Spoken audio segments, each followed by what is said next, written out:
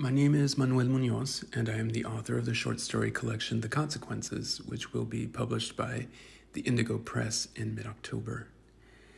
I am primarily a short story writer, and I write about California's Central Valley, where I was born and raised, far away from the glamour of Los Angeles or the high-tech world of the Bay Area.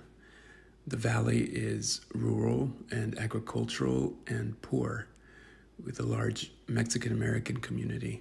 I grew up in a farm-working family, the valley being a place that harvests every crop imaginable. It's a world of work and longing and family and migration. You may not have heard many stories coming out of this region of the world, but one of the reasons I write is to demonstrate that any place can play out sorrow or joy, that the smallest of towns can give us the depth and range of human experience just as well as the cities. The 10 stories in The Consequences took about 9 years to write, and many of them are based on the experiences of my parents. My father, who came up from central Mexico as an undocumented teenager, starting when he was about 15 years old, and my mother, who was born in Texas, but even as a citizen of the United States, she never received more than a third-grade education.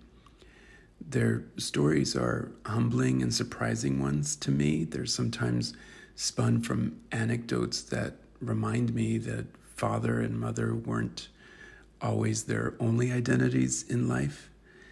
There are also stories of gay men in the valley, because the queer experience in a rural or an isolated place remains, to me, one that keeps demanding notice. It's a record, it's a testimony that those stories too are being lived, they're being experienced.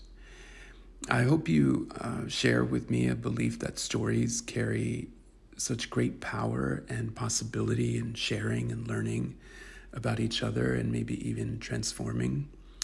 I'm very moved that the editorial team at the Indigo Press responded to these stories with such an embrace.